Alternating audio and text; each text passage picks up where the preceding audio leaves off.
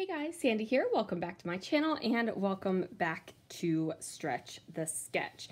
Now for this series, what happens is we take a 12 by 12 sketch, we twist it, turn it, stretch it, pull it, scrunch it down, whatever we can do to use that 12 by 12 sketch on a different size. Now one thing I like to do is to have little 6 by 12 pages in my 12 by 12 albums. So I am going to do that with this photo.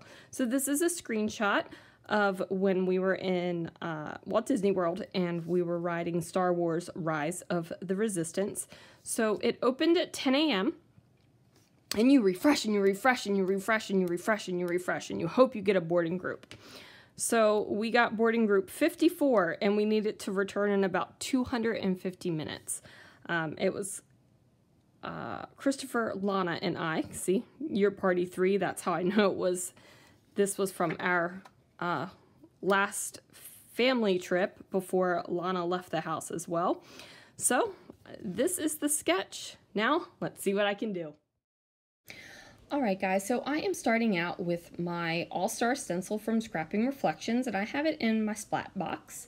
And I am taking various sprays in a couple different colors of green, and I am just spraying through the stencil. So I'm using a Brutus Monroe, I'm using a Dina Wakley, and I'm also using an old Studio Calico Color Theory. So I went ahead and sprayed through my stencil, and of course I'm going to take the opportunity to pull a stencil print. So I pulled a print off, and that will be the background for another layout. And this is what has been left behind from spraying the sprays through the stencil.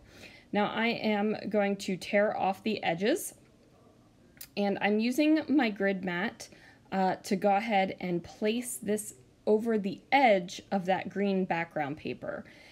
And using the grid mat is going to ensure that the stencil is still straight. Don't know why that was so important to me, because I'm cutting off the edges and you really can't tell, but for some reason it was, so just go with me, people. And I'm going to do the same thing down here at the bottom with the much larger piece of the stencil. Now I did play around with the idea of doing the stars directly over top of the green paper, but I really like it popping off of the white.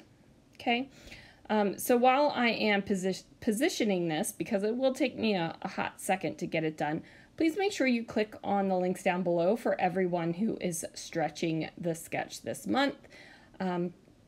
All of the stretchers go in a variety of ways. Some go Traveler's Notebook, some go 12 by 12, some go 8.5 by 11. Some go 6 by 8, some go 6 by 12, like I'm doing this time. So there's always a plethora, that's a $3 word, a plethora of inspiration from Stretch the Sketch, just because everyone's minds work so differently, and how they interpret the stretching of the sketch is always fun.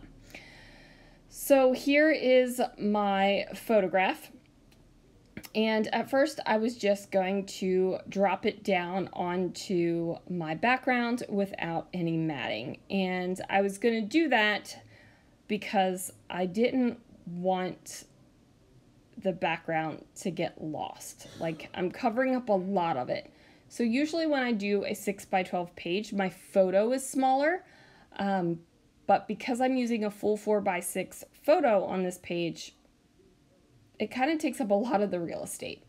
So what I do is I go to my small papers, and I only have a couple sheets of the Echo Park 8 by 8 paper pads left.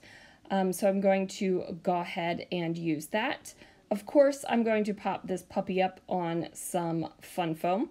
So I feel like using this green mat over top of all this green, it kind of makes everything blend together and feel like a cohesive unit. So I could have done a contrasting color and really made my screenshot pop, But what I decided to do was I wanted to make my title be the thing that pops. So I pull out my silver puffy stars from the Paper Studio.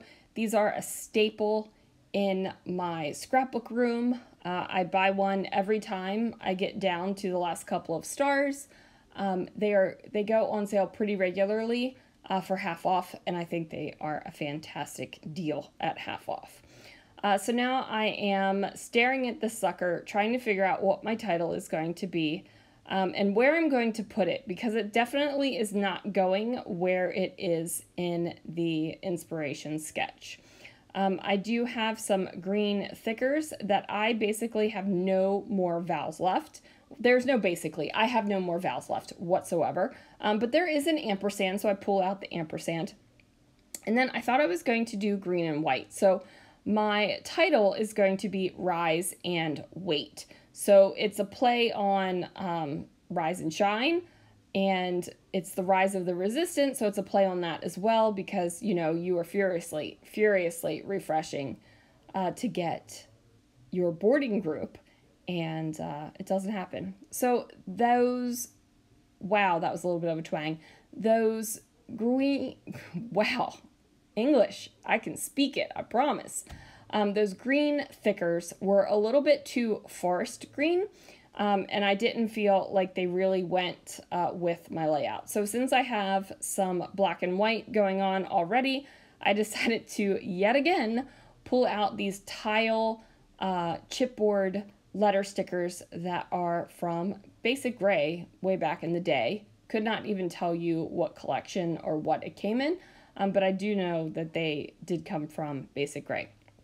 So I'm going to use my Nouveau Deluxe adhesive to adhere every letter, ampersand down, whatever it is, because they're thickers and the adhesive doesn't last. And the Basic Gray is just old, and adhesive gives up after a while, right? Like, I have had elements on layouts that I've done years and years and years and years ago that had great adhesive back then, but the adhesive just gives up. It's like climate, humidity, whatever it is, time, age, whatever happens, sometimes the adhesive gives out. Who knows? Maybe in 20 years down the road, some of the Nouveau Deluxe stuff is going to give out as well. I don't know. Not worried about 20 years down the road. I'm, you know, having a great time doing it now. So now I'm just going to add my journaling, and I decide to do it vertically on the page next to the photo. And then that is going to do it for this layout, you guys. This might seem a little bit less busy and less embellished than what I normally do, but you got to remember, I think I scrapbooked like 30 layouts of the Millennium Falcon. So this is just one little piece of what will be the Rise of the Resistance story in that Disney album. So make sure you check out everyone down below, and I will see you guys again real soon for another video.